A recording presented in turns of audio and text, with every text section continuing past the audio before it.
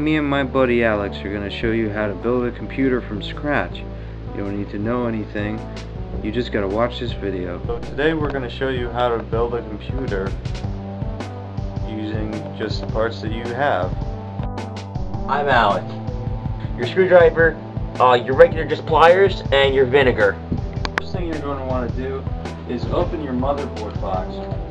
You should have ordered a motherboard online. A little bit. You're going to want to get take your motherboard out of the packaging. Motherboard, inspect it for any errors.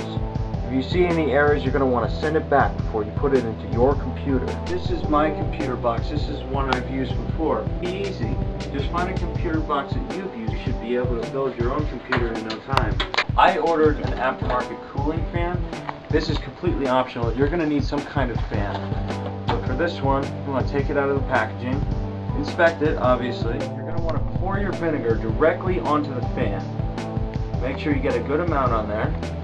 Just directly onto there. This is cleaning the fan off so it doesn't let any bad air onto your computer.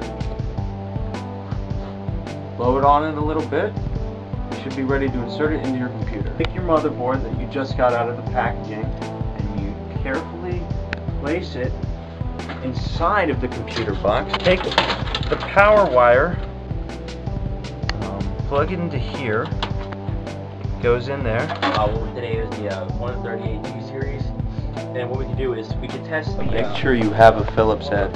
If you don't have a Phillips head, you won't be able to take apart half the stuff on the computer. Again, if you don't have a regular set of pliers, there's a small one like these, you might not be able to take apart certain things on the computer. It's very important that you have these. It's also very important that you have your vinegar. If you don't have your vinegar, you might not be able to clean off certain things on the CPU. This is your power ribbon. This has all of the electronic information on it. Insert it in there.